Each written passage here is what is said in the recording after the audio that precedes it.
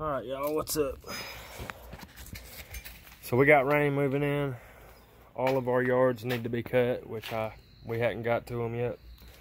We're about to start. We're gonna go and try and get a couple in when we leave here, but just gonna show you what we got going on. So we took, and this chimney went up about 4 feet above the roof line. We tore the chimney down. As you can see, there's rock stacked all up under that tarp. Rock and brick. Tore the chimney down, and then basically we just tore it down low enough where we could frame the roof back up and put tin over it to cap it off. So then we put a fascia board up, capped it off, put trusses in, plywood, and then put tin over it. Hold on, I'll show you. So we ran the tin. They've been having problems with this thing for years. So we ran the tin. You can see it's about 4 foot from here to there. These are actually 8-foot pieces of tin. They run up about 4 or 5 foot up into the old tin, and then about a foot over past the edge of the tin. So when rain gets to rushing down through here, it's not gonna be able to leak.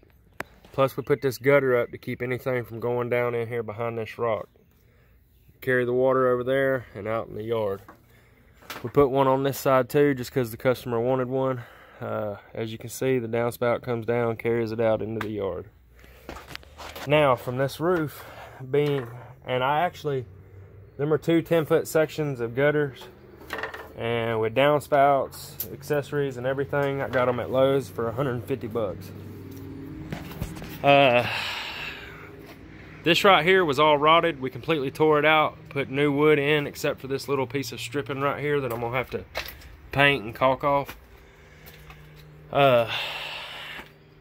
Anyway, put a new door in, which is a used door, but it's new used. Damn, you scared me. And put new paneling up in here, framed everything back out, and sealed everything off. That way can't no air and animals and critters and none of that come through. It needs to be painted, but they'll probably take care of that themselves. But anyway, that's what we got going on. Just wanted to show y'all what we've been doing for the day. We ain't been on here much lately, so I figured I better not pass up an opportunity to make a video.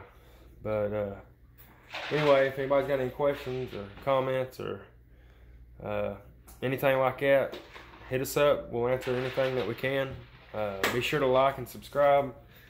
And hope everybody's having a good day. Hope everybody's staying busy and making money. Peace.